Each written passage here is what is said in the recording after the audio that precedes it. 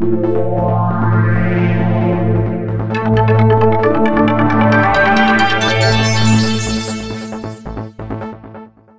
dear traders, you're watching the latest economic calendar on Insta TV with me, Anna Kasatkina. Early next week, all eyes will be turned to the following macroeconomic events. On Monday, the IFO Institute will publish October report on business climate in Germany.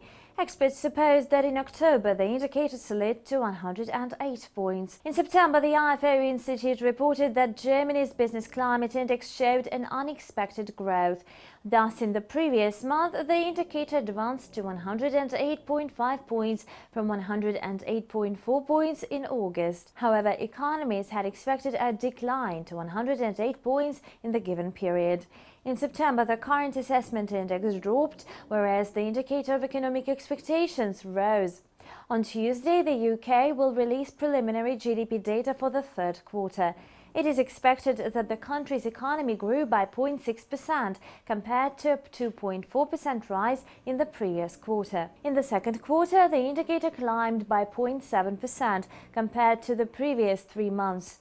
Besides, GDP increased by 2.4% compared to the second quarter of 2014. Both indicators met the preliminary estimates of experts. The country's GDP was mostly boosted by the export sector. Compared to the first quarter, exports gained 3.9%. Moreover, on Wednesday, the Fed will announce the most expected decision on the key interest rate. Analysts do not forecast any surprises. They suppose that the benchmark interest rate will be in the range 0 to 0.25% per annum. At the previous meeting, the Fed took the same decision and kept the interest rates unchanged at the level announced in 2009. Economists participating in the survey have different opinions of the key interest rate hike in September. In general, markets did not expect any changes at the beginning of the autumn. However, the Fed did not show any signals which could exclude the rate increase till the end of the year. At the same time, the US Central Bank cut a long-term forecast of the interest rate hike. Besides, the curve of the key interest rate rises will be smoother than the previously thought. Besides, the following statistics is due for release early next week.